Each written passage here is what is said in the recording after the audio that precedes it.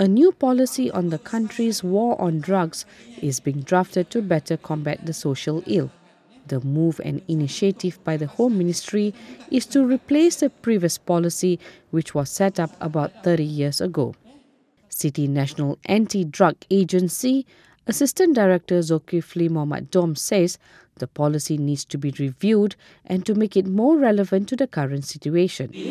Diharapkan untuk buat town hall meeting untuk dapat maklum balas idea-idea yang boleh penambahbaikan untuk dasar negara. He said this after a town hall meeting at Menara Mara in Kuala Lumpur on Monday.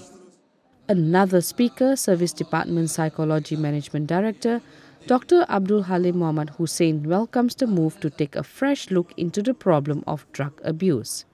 Malaysia Crime Prevention Foundation Vice Chairman Tan Sri Lee Lam Tai, who was also a panel speaker, urges the government to take the views and opinions expressed by the public and stakeholders seriously. That there must be this political will actually from the top down to the ground to really tackle this Dada problem. Because as I said, since the 80s, they declared public enemy #1. But today, there is no, the problem that is easing. The problem, instead of easing, the problem has actually got worse. So this political will also includes many things. The political leadership is very important. Political leadership must make sure they give support, funding to all the NGOs to fight this Dada. Because without funding, they cannot do anything. The Pemadam, now they are no longer active. Pemadam was the biggest NGO, appointed by government, to fight the Dada, to help government. But today, Pemadam also cannot do much sebab tak ada any funding. I tahu sebab ni.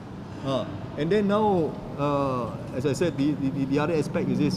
As I said, government must have the political will. Because with political will, then at least they can make sure they give proper the direction to the government agencies, and then they really want to involve all sections of the community, listen to them. But as I said, very important, even we submit this resolution, we must make sure that they also listen to us.